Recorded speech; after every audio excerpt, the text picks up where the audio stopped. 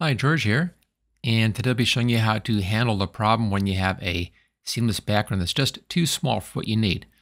We have too much showing on the right and on the left and at the top up here. So if you don't want to have those bars in there, you want to have just a nice seamless background, there are three basic ways to handle this kind of a situation, and they're all fairly easy to do. We'll start off here. I'm just going to get rid of all these layers we don't need. Just delete all of that stuff. There we go. And let's get this original picture. I got this over on Pexels. Let me bring that page up for you. There we go. Again, it's on Pexels. Click on free download. I just went ahead and used the largest size here, the original size. If you just click on the button here, that's what you'll be getting. Or you can choose a different size if you want to. But I went for the real large size or the original size just to have as much detail as possible. Go ahead, save that onto your computer someplace, and then open that up inside of Photoshop Elements. Okay, let's go back to the project. And here we are. I would like to make a duplicate of the background layer. Right click and duplicate layer. Choose OK. Hide the original. That's just a safety, just in case. We always have the original right here saved inside of the file. In case anything goes wrong, we just get back to that layer and we're all set to go. Now, the easiest way to solve stuff you don't want is obviously just to crop in. So go over here to the crop tool, right there in the modify section. I have mine set for no restriction, but you can go for a standard format if you want to, like say a 4:6 ratio. Then I'll come in here someplace and just drag a marquee like that, drag the crop tool.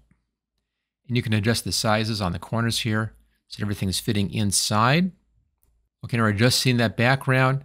You can move this up and down if you want to, but I think right about here looks pretty good. Hit that check mark, and there we go. We simply cropped out that stuff, but we're in pretty tight. If you want to have more space in here, two ways to do that. I'll use the Control-Z keyboard shortcut here to back out of that one. Okay, the second technique, I'm going to zoom out just a little bit. And for this, I'm using the wheel on my mouse. You've seen this before, but just in case you haven't, go up here to Edit, come down to Preferences and General. And there's that checkbox right there, Zoom with Scroll Wheel. Makes it real easy to zoom. And the reason why I'm zooming out is because I need to have some space out here on the sides. Okay, let's go over here, grab the rectangular marquee tool, come just outside the corner. If you're not seeing the tool, come into the corner first and you'll see it and then come outside. That should be fine. And let's pull a marquee in here, covering the whole image like that, and pull it in just a little ways. See where it's too bright at the end? I'm going to come over here. It's just a little bit darker right there. So I have a little bit of that background showing. Now use the Control-T keyboard shortcut to give us control handles. And then simply grab this right side and pull that out all the way until you stretch that part of that image out to that side and hit that check mark. Then Control-D to deselect. Do the same thing on the left-hand side. Again, come just outside. Pull a marquee like this. Control-T, give us those control handles, just pull the left side out. If it doesn't go far enough, we can zoom back out a little bit and pull it a bit further. There we go. And that check mark. Control-D to deselect. And let's get that top. Same exact trick, just come in a little bit like this. Control-T. And we pull that up until we're outside. And there we go. And then Control-D to deselect. And that gives us more of that background. Now we have a problem here where we're seeing kind of this lines in there, kind of a division, kind of a square thing happening. If you don't care about that, this is an easy way to do that. Okay, let's now do the best way. I'll use Control-0 to zoom in, and then Control-Z will back up a few steps here. And just back out of all that. There we go, Control-D to deselect. We're back to our original again. For this one, we're going to be separating out the figure onto its own layer and then recreating the background in behind that person, giving us complete control. So if you have a more modern version of Photoshop Elements, go up here and do Select and Subject. There we go. If you have an earlier version, then you can use any of your selection tools to go ahead and make this selection. Now, I know a lot of my followers don't have some of these latest tricks, so let's just go ahead, we'll do it the hard way. Control-D. Let's grab the standard lasso tool here. I'll just start right up here and just do a lasso just outside of the figure. And we'll go all the way around. There we go. And outside, and then up this side here. And clear around like this. Up around the top. And back to our beginning point. Just kind of overlap that. Here's your selection. Let's now bring this in. I'll use the refine edge. And let's bring our brush size up a lot. This is a very large image. I need a much larger brush size than I usually use. So about 134 looks pretty good. I'll leave all these alone. And I'm just going to brush in right up next to the figure here. Overlapping my brush just a little ways into the figure, but it's mostly outside. Work our way around. and let Refine Edge do the figure for us.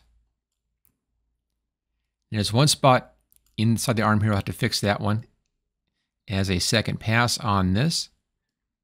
And if we have any problems, we'll fix those as well. I don't think we'll have anything. Maybe right in here might be a problem. We'll see when we get there. Okay, take this clear around. I like doing this in just little short movements, as you can see here.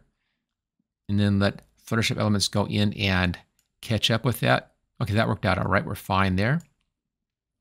Okay, that's good. Let's now take this out to a selection this time.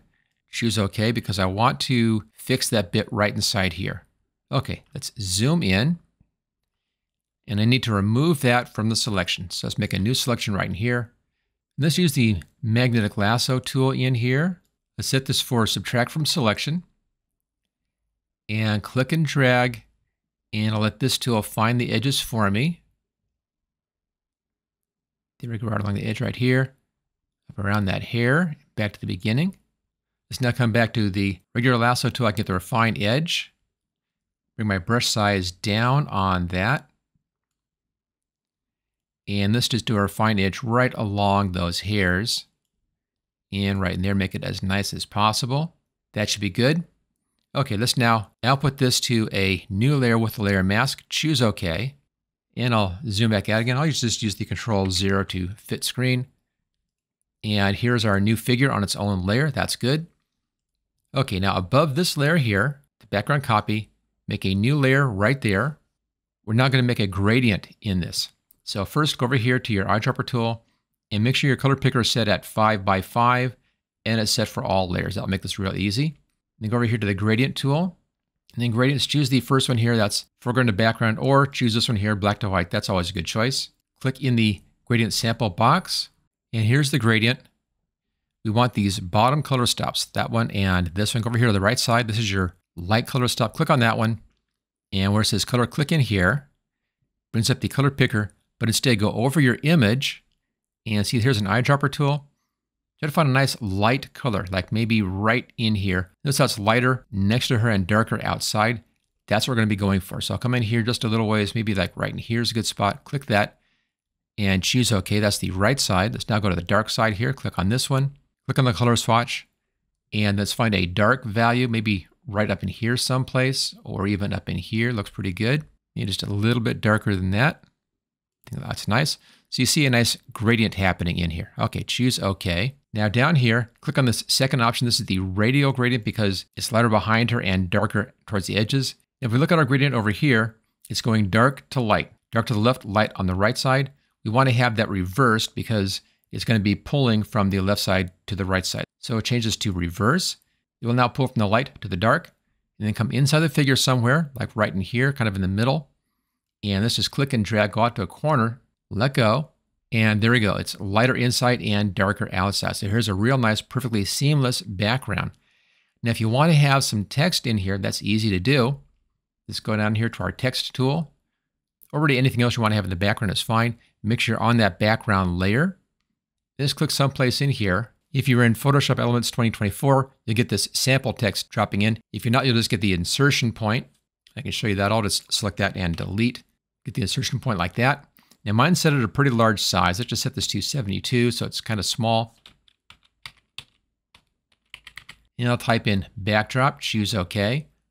Double click, and then come down where it says size and roll over the word where it says size. Click and drag to the right. You can make that as large as you want. Choose OK. And then place that in behind your figure. So there you go, 3 different ways to handle a backdrop to make it nice and clean and get rid of those things that are showing on the sides. Let's just take a fast look at that. I'll come down here to the background copy. I'll drag it at the top. There's the original. And here's our new cleaned up version. If you want to have a written discussion of this, where I list these steps step by step, I have that over in my photo coach, and this one I'm calling Seamless Backdrop 2024. Just do a search for Seamless Backdrop 2024, or look for that down in the project guides section. If you don't have my photo coach for Photoshop Elements, I'll put a link for that in the description. It's a great tool when you're working with any kind of video training because you can go there to get the answers for things that aren't listed in the training. If you want to help support this channel, allow me to make more of these videos here on YouTube, consider sending me a thanks. That's that little button bottom right-hand corner just below the video. If you enjoyed this video, don't forget to hit that like button. That really does help a lot. YouTube tracks those things. The more likes I get, the better visibility I have. And so you won't miss any videos in the future, make sure you're subscribed and you hit that notification bell icon. And I'll see you next time.